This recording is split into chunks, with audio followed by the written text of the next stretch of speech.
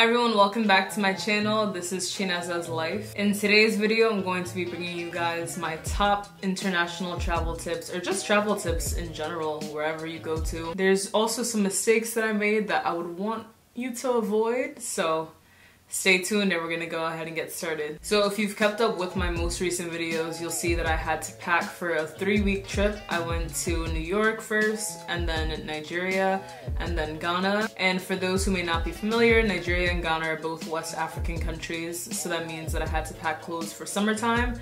And obviously New York in December is freezing cold, so I had to pack winter clothes as well.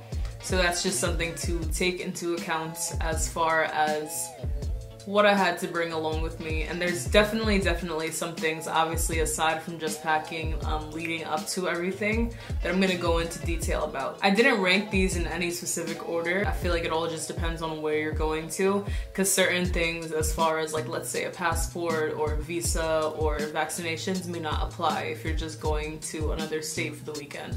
But if you're gonna be traveling internationally, those are things that you need to look up in advance and to do in advance so that you have the best possible outcome. There's no problems, no wahala, as Nigerians would say. Also, just a calm little disclaimer, I was supposed to shoot this video, like, right now it's a little bit past midnight. I was supposed to shoot this at like 4 p.m, but I just had such a busy day, a busy and productive day, so don't get me wrong, it was good. And then I was finally able, I was about to shoot, I was taking my thumbnail pictures. As I was taking pictures, my camera ran out of memory, well, my memory card ran out of memory rather. So I'm like, alright, I'll just go switch it out. So I grabbed my handy dandy Pelican case, which is, by the way, one of the best cases ever. All of the memory cards that I have were legit full. And I also haven't really backed up anything to hard drive, which I know is really bad, but I have a lot of it on my computer as far as like my recent trips and everything, so it's not like the footage was gonna get lost if my memory card got corrupted for whatever reason. But I just hate dumping footage and transferring it, and yeah, but clearly, so that delayed me by about an hour or so, because I decided, I'm like, honestly, I might as well do all the cards, wipe everything clean, transfer everything, just so that I don't have to do it again for a while. So yeah, anyways, this is why I even run out of memory in the first place, because I just ramble and ramble and ramble. This has nothing to do with the video. But you know, maybe it does though. So if you're into tech, I know some people would like to vlog during their trips, whether you're bringing a camera or you're bringing your phone. Make sure to clear space on your phone or your camera before traveling, because that can be a time-consuming thing, and you want to be turning up, you want to be taking pictures, you want to take pictures of things, of people, with people, of yourself, and you're not going to be wanting to spend time in the hotel room dumping footage when you could just go with clean slate, you know? So before you travel, you know, in that downtime, instead of scrolling on Twitter or on Instagram or on TikTok, because I know TikTok is really popular nowadays, but the point is, clear some space on your phone, clear some space on your camera before traveling. So when it comes to your luggage and your suitcase, I know that most people always have a carry-on. Something to make sure of before traveling is to make sure that your carry-on fits whatever your airline specific size limits, size restrictions are, because sometimes it varies from airline to airline, and sometimes you'll get to the airport thinking that you won't have to check a bag, and then they'll be like, nope, it doesn't fit into this little thing, so you have to check it and pay extra money. So definitely, depending on the airline, especially when you're in a different country, you never know what their rules are gonna be, especially if you're not used to flying with them. So definitely, when considering bringing a luggage or a suitcase, just make sure that the size restrictions and everything comply with whatever is posted on the airline's website, or if you have to call them, just call them. Like, you'd rather be safe than sorry, unless, you know, you're balling and you're just able to dish out money like that. But I know that that's something that I always make sure to do, because I'm someone who tends to overpack, and we'll get to that because I'm trying to do better. Also, when you're traveling internationally and just in general, you know, you want to make sure that your belongings are safe. So I definitely suggest getting a lock and key for your suitcases, for your carry-on, for whatever that you're going to be traveling with, honestly. It's unfortunate, but sometimes your stuff can get broken into, so it's just like, it's better to be safe than sorry. Another one of those cases. You don't want it to be where something's missing from your suitcase and you were wishing that you had locked it, so. And also, when it comes to your suitcases, I definitely suggest, if you don't have already, buying the suitcases where they have the 4 wheels. Like, it's actually such a lifesaver not having just 2 wheels. I feel like that's so old age. So I even just upgraded to get a new carry-on recently. So that's something that is definitely important, because especially when you're just traveling, connecting flights, you want to have a carry-on that can just swivel through, that you're not going to have to worry about getting stuck on anything. And also, if you're the type of person to use like a duffel bag or something like that, I used to be that type of person too. No, stop doing that. You're hurting your shoulders for no reason. Get you a carry-on that you can just pull, and life is just that much simpler with a carry-on that has wheels. Something that is so important, again, for your carry-on, and I'm speaking from a hurt place, is packing at least 3 to 4-ish days worth of clothes, and also undergarments, whether that's like your bra, your underwear, etc. And then of course like toiletries inside of your carry-on. The reason for that is, of course, it's nice to have it within easy access if you know you're gonna wear it within the upcoming days. But also, in the event that your main suitcase gets lost, which in the event of my suitcases, both of them did not arrive to Nigeria until 3 days after I got there. So guess what I had in my carry-on?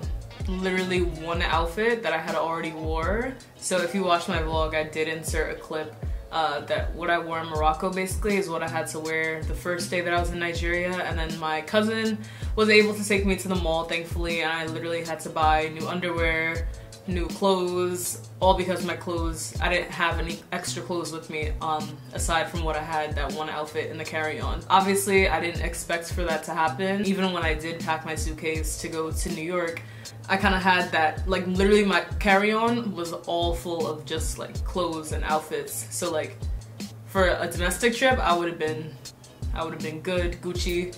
If my bags didn't come while I was in New York, like it's like, all right, like that's cool. Like, I mean, it wouldn't be cool, but in theory, like more so like I packed the right way for that. But I just never expected for my bags to not come, like, you know, sometimes it comes like an hour late, a day late. Like I've never had that personally happen to me, but I've never heard of someone's bags coming 3 days late. Like I was devastated, y'all. To make matters worse, I had to travel that same night, or we were planning to travel that same night 5 hours away to a city called Obomosho, and we ended up going later on in that day, like the next day basically, and I wasn't able to come and retrieve my bags until they came finally, but 3 days later. So it's kind of like I had a bunch of outfits planned, all these things, and I legit lost 3 days worth of fits. So my heart, my soul. Another suggestion that I would have is to pack light, and there's so many reasons for this. This is something that I strongly need to start doing because it's just ridiculous. The fact that my suitcase was overweight already, like, or just on weight basically, coming from here, like coming from America, going to Africa. And usually when people do have a bag that's, you know, we're allowed 2 suitcases, a lot of the times it's common to bring things for your family that they may not have easy access to, or just to bring gifts, just, you know, to your family. That's something that a lot of Nigerians do, a lot of Africans do in general. So, you know, like people will know that you're coming and then you bring stuff for them. Unfortunately, I literally had my suitcase full of just stuff for myself, and it was just like clothes and outfits that I thought that I needed so badly that I legit didn't even end up wearing, because you get so tired when you're over there. Like, jet lag is real, y'all. Like, jet lag is so serious. Like, I think I didn't fully like adjust to my sleep schedule and everything, or like I was just falling asleep during the day, which is technically night here, but over there it was the daytime, for like a whole week of being there. Like, it wasn't until I got to Ghana really that I was finally like adjusted, and I'm like, okay, like I'm awake now. So that's something to keep in mind. Like, you're gonna bring all this stuff, but a lot of the times you're gonna need rest. Like, you're going to be tired, and even being jet lagged can just make you feel sick, make you feel sleepy, make you want to just stay in the house.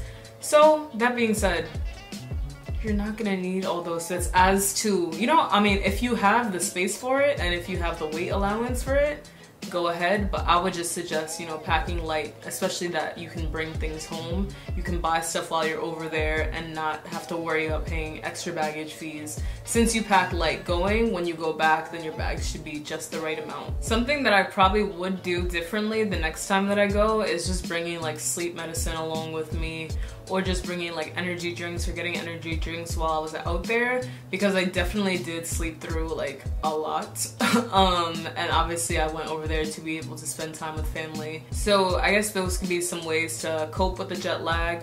Which also leads me, like, speaking just of medicines and everything like that, vaccinations are something that's important, especially when it comes to you traveling internationally. Now, going to Nigeria, I have a Nigerian passport, so there's certain things that people who, let's say they have a Nigerian visa, or they're applying for a visa for a certain country, every visa requirement, every passport requirement, it always requires you to have like different things. So there's not one set, oh, you have to have this shot, you have to do this, you have to do that. But there's definitely some things that you can do as precautions, such as, you know, getting like malaria pills and things like that as to prevent it when you're traveling to certain countries that may have a presence of that. And even depending on the country that you're traveling to, you may be denied entry if you don't have proof of these vaccinations. Ghana, for example, since I had a Nigerian passport, I didn't even consider that I would have needed anything, any type of medical vaccination to get into the country. However, it turns out that you need like a yellow fever card, basically to verify that you have had a shot for yellow fever within the last 10 years. Luckily, certain countries, like going to Ghana, they did have the yellow fever shot available at the airport upon entry, but you know, you're gonna want to do these things in advance so that you can just go and enjoy your stay, versus having to wait in a line and do this and do that, and then now you've wasted time of your vacation when that's something that you could have done at home. So definitely, depending on the country that you're traveling to, or just in general, you know, ask your doctor, be like, hey, I'm gonna be traveling to XYZ part of the world, is there anything that you think I should get? Or, you know, looking up on the visa requirements or the passport requirements or whatever the case may be, seeing if you as an American citizen or whatever country that you're from need to have certain things as to be guaranteed entry into the country as far as it relates to medicine and vaccinations, etc. At the end of the day, the point of all these things is to make sure that, you know, you're well while you're in this country. You know, you're going on vacation, no one plans to get sick, you know, no one wants to go on vacation and be sick in bed the whole time. No one wants to go on vacation to get malaria or yellow fever. So it's just important that, you know, you do these things so that, you know, you can turn up and enjoy and be nice and healthy. But also, depending on the time that you go, if you have like allergies or just different things like that, obviously it's bound to happen that you can have some sinuses. So just bring whatever medications that you already have, especially bring in excess, just in case you may not be able to get a refill and different things like that. So obviously bring as much as your own personal medications, whatever restrictions, dietary restrictions that you may have, you want to bring those things along with you, because it's not always going to be easy to find depending on what country you are in. When it comes to packing, I think it's very helpful for you to have like a checklist. And not just a mental checklist, because that's something that I'm usually doing. Like, I'll write down a few things, but then in my head I'm like, oh, well, I know I need this, I know I need that. I think actually just having a checklist, whether it's on your phone or whether you write it down in your notes, I think it's important, and it just helps you to stay on task. And also packing in advance, as much in advance as possible. Like, I don't care if it's a month out or 3 days out, but the point is that you should be packed and you should weigh your suitcase, you should weigh your items, just so that you know exactly what it is, so that you're not having to unpack at the airport. I was that person at the airport, unpacking and repacking right before security. So as to avoid that, you know, the shame, the eyes, everything, the annoyance of having to do that, definitely just weigh your stuff in advance. That way you know, as you're even shopping, that you're like, oh wow, like it's only like 24 pounds when you have like a 50-pound allowance. That means I can add XYZ. So I think it's better than doing it on the day of or the night of or a few hours before your trip, even if it's a domestic trip, because trust me, it's better to pack in advance and just be ready versus rushing to get things done last minute. Because as you know with life, sometimes things just pop up.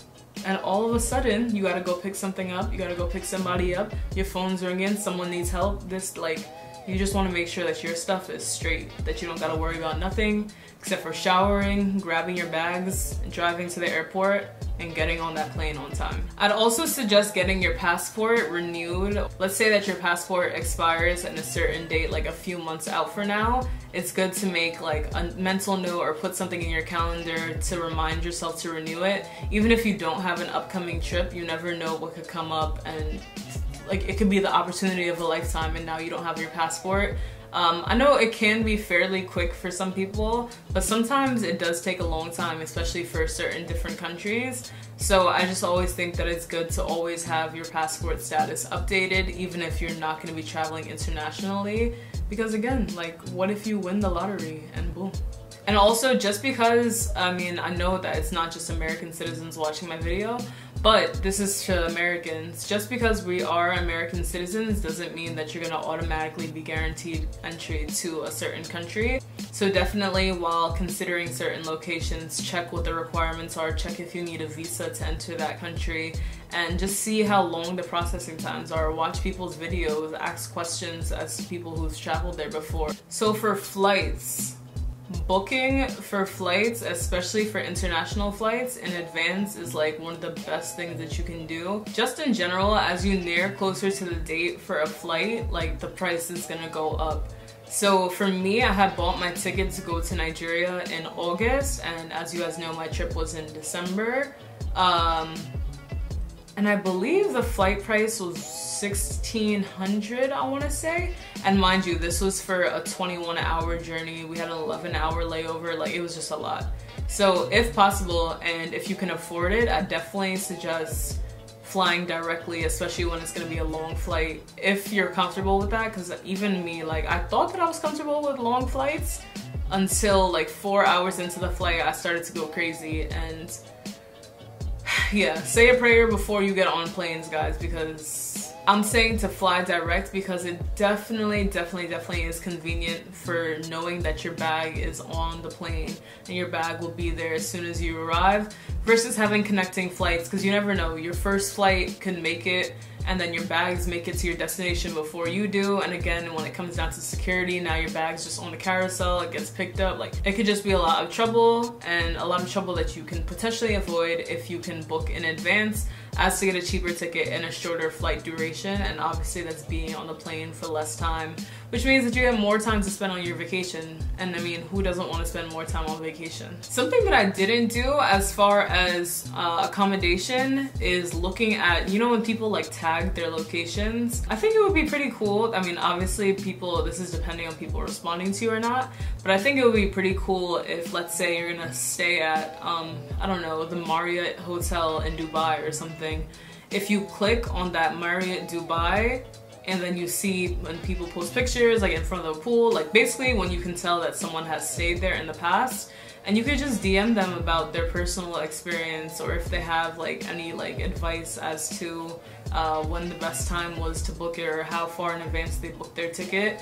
I think that social media is definitely a powerful tool, and you never even know, sometimes they can be like, oh, I live here, like give you the hookup or something. Obviously, it's also good to read reviews on the hotel websites and on hotels.com, etc., but it's nice to know, especially when it comes to lesser known hotels, that it's like, okay, this place is real, people actually stayed here, this is what it really looks like versus the stock photos. A lot of the times negative hotel reviews are hidden, obviously, for a reason, because they want to just attract as many people. And I know sometimes it can get hard when you're just looking for any place to stay. But while you're on vacation, I think it's important to stay somewhere where you can actually, I know some people don't care, but I think, again, it just depends on your preference. And for me, preferably, I want to stay somewhere where I can actually feel comfortable laying my head, and not just where I can pay the cheapest. So you want to be able to get whatever amenities it is that you're looking for. And I think having that human experience and being able to ask someone how they actually enjoyed their trip and in real time versus just reading someone's review. Something that some people might not be willing to compromise on is being in a hotel or Airbnb that is on a busy street or in a busy area where there's lots of noise, especially at nighttime or in the early morning, just depending on the type of sleeper that you are or whatever you have going on. I know for my recent stay in Ghana, that was something that we didn't know of. I don't think anyone really looked into what the nightlife was like or how close it was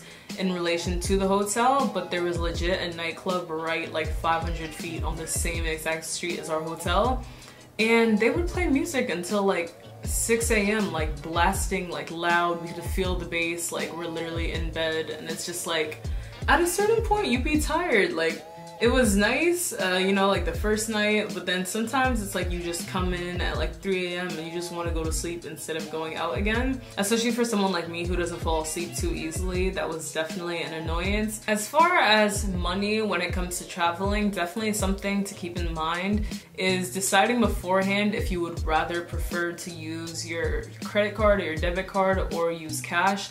Me personally, especially when traveling, I like to take money out in advance no matter where I am. I feel like sometimes it's easier to use your card, yes, but I like to use my card when it's linked to my phone. So that's using things like Apple Pay or, you know, just using like Cash App or like Zelle, different things like that. But as far as actually swiping my card, sometimes it's just annoying because Bank of America, I have Bank of America, even though sometimes they're like, oh, tell us where you're traveling to and you'll be fine, da da da. I've done that before and my card gets locked and then sometimes I'm not able to withdraw money and then it's just like, it's a mess. That way I just have money on me versus having to worry about, they're like, oh, well, your card will be unlocked by this day, or oh, we suspect fraud on your account.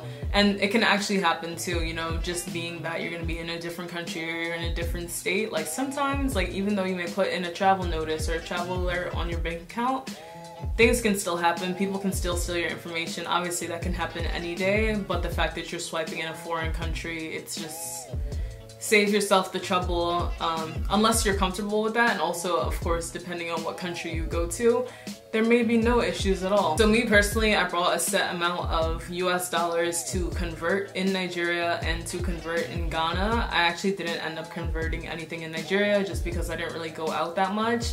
And basically, as far as food and whatever I needed as far as transportation, that was provided by my family. Thank God for them, because it was just nice to not have to convert. But one thing I would say is don't convert all your money at once, because a lot of the times, depending on the country that you go to, the currency exchange rates can vary. And let's say that you convert 200 US dollars and you get that currency. Sometimes when you don't spend it, and let's say you just want to give the $200 back and get your money and get $200 back, it's going to come to way less just because of the exchange rate, and obviously so that they can profit as a business. So I wouldn't say change all your money at once. It's just kind of like change as you go. And that was something that was very convenient in Ghana. I believe that they called it Forex. So basically, like on like every other block, they had a place where you can go and transfer money, which was nice and very convenient because the Ghanaian cedi, like that thing, like we spent a lot of money. I mean, it wasn't a lot, but like as compared to Naira, like we were spending way more in Ghana on just like food and like travel, just different things like that, as compared to Nigeria. So it was definitely an eye-opener, but it was nice to be able to just do like, let's say, let's convert $50 and get 500 cedis. The main thing is you should just do what you're most comfortable with, but then of course, always just alert your bank when you're gonna be traveling, just in case you even do take out cash and for whatever reason you may need to put your card on a tab, or you need to use your card for something, or an emergency happens. You definitely want to make sure that you have emergency money and that you have your card as a backup, or vice versa. Just having two forms of money, but then also always keeping it in a safe place and not traveling with everything at once either. This world is getting crazier and crazier each and every day, so I definitely suggest, if possible, that you travel during the daylight hours. You know, things are just easier, I feel like, in the daytime as far as like crime and violence, because I know certain areas, especially when you're a foreigner, you're seen as an easy target, unfortunate as it is, but it's something that is a reality, something to keep into consideration. I'm not saying don't travel or to be scared of traveling. The point is, just be alert, be on your P's and Q's, don't carry millions of dollars around with you, don't be looking so flashy. The goal is to, you know, you're there to embrace the culture, you're there to embrace the city. This definitely relates more to the international side of travel, but I guess it can relate in a domestic way as well. But I would say, just when you are a traveler, you have to think of yourself like you're legit a guest in this country, you're a guest in the city. So treat the city with respect, treat the people with respect, try new things. You know, you don't want to just go out to a foreign country and be ordering chicken wings still. Like, you know, try the culture's food, try the city's food, just get to know the people, be kind to the people, give back if possible, you know. That's something that I definitely want to be doing every time that I do go to a foreign country, is just kind of like giving back in some way, whether that's through my service or through my talents or just through monetary donations, whether it's like a tip or like donating to a foundation or something, you know? Like I feel like there's just so much in the world. Like we're coming here, we're coming to the country, we're using their resources, but what are we giving back to the country? So that's definitely something that I want to implement in my future trips, and just, you know, just actually not just being a placeholder, not just going there just to go there. And I believe that as with every trip that you go to, it doesn't matter if you're going to another city or another state or just the next town over, I would say that you're always learning something from traveling. And that's why I think I like to travel so much, because with every trip that I've had, I've legit learned so much. You get to see the world in a different way. You get to see how other people are living their lives.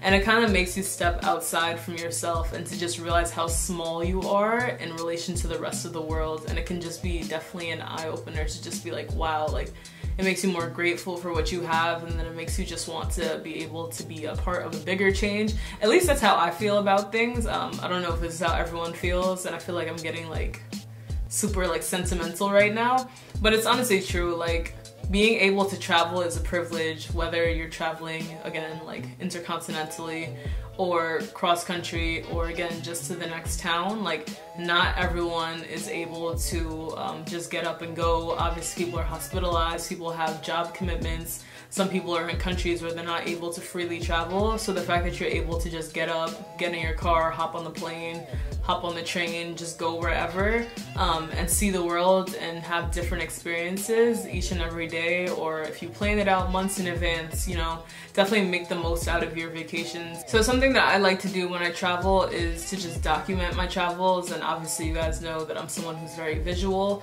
so my preferred method of documenting is taking videos and taking photos. Just to look back on. I love looking back on my old photos in general, but it's just nice to see where you were a few months ago, and to again like just have that feeling of like gratitude and to just have that appreciation for your travel.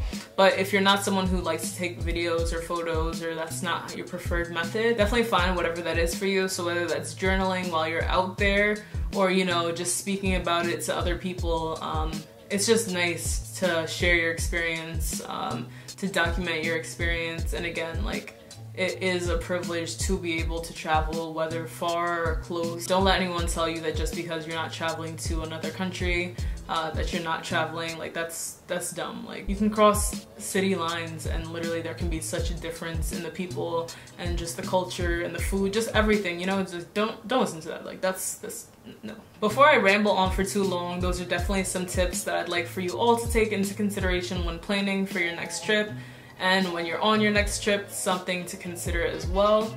So as always, if you're not subscribed to my channel already, pause the video. Make sure you're subscribed. We're on the road to 1,000 subscribers. And thank you guys so much for tuning in with me today, and for watching this video, and just for all the constant support that you guys give. And right now it is 1 a.m. and your girl is tired, so you know, we got this video out, we got it together. We gonna shoot earlier next time, but I definitely appreciate you taking out your time and just listening to me chat. I just like to be able to give you guys my honest opinions on things, and especially as it relates to travel.